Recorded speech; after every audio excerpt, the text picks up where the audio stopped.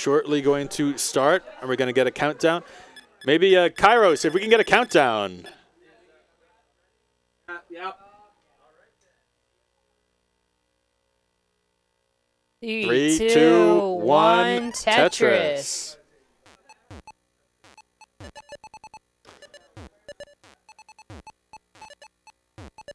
All right, here we go. Pretty solid play starting out here, although, we do have to cover that up for Liz. Yeah. Not most fortunate situation for Liz there. Blizzard's pushing down, so they seem to be comfortable with the speed. Meanwhile, Calculating Poet with the clean stack burns a double and gets a Tetris.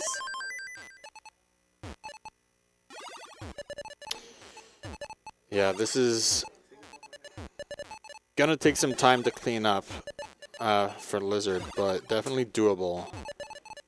Oh, the panic, but... Oh, can you get the J over? Yes, they can get the J over, the L over. But there's still a lot of work that needs to be done. Okay. Able to maintain dash. Yeah. Getting nice pieces, a nice placement. Definitely pulling it off. Okay. The T is really not dependent. really what you want there. It needs a long bar. And gets it at the perfect moment there. Oh my gosh. Still going. It's both. It's whatever you want it to be, man. Yeah. That's unfortunate. Yeah, Calculating Poet's going to take game number 1.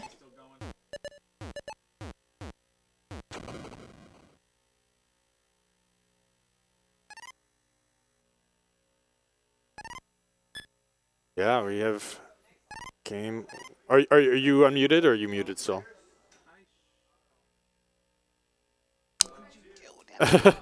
Now I'm here.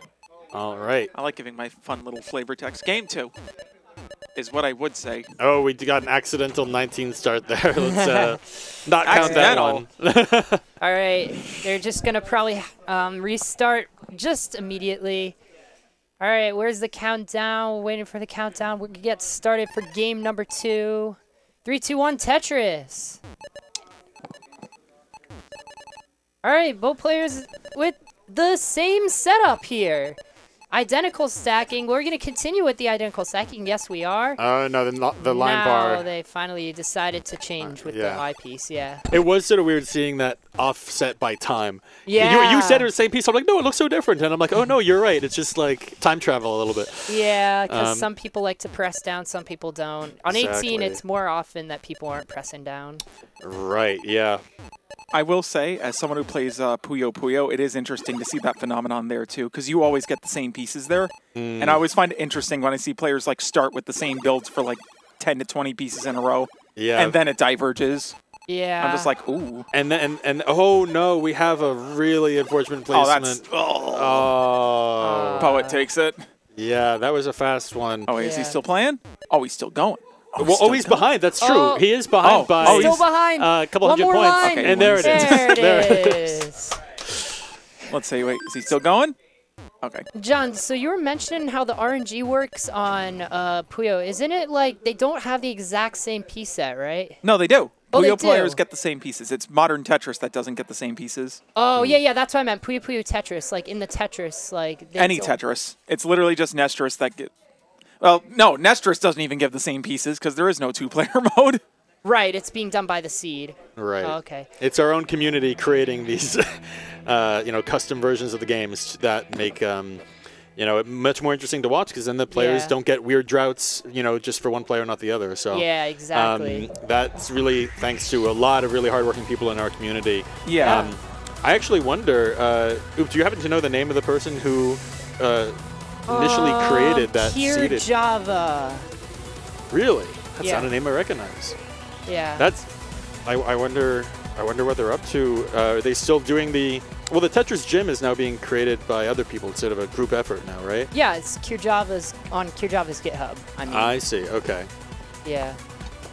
So Kirjab is the creator of Tetris Jam, but of course there is a large ROM hacking community already. If you guys are anybody who's like an old-time TGM player who knows Alex Kerr. Alex Kerr is one of our big legendary ROM hackers, very knowledgeable man, legend in the community. Yeah, so ROM hacking is really cool, for sure. And of course, it was the ROM hacking community who also created the explanation for why the game crash happened. Shout out to Hydrant Dude. Feel free to check out his video. He makes a really good explanation on why the game crash happens, why Blue Scooty was able to beat Tetris. I feel like we have multiple videos explaining that nowadays from different sides of, I think Eric has a video as well. Yeah. And Scout has a video. But I feel like everyone is coming out with these explanations to try to bring more people into the community in various ways, explaining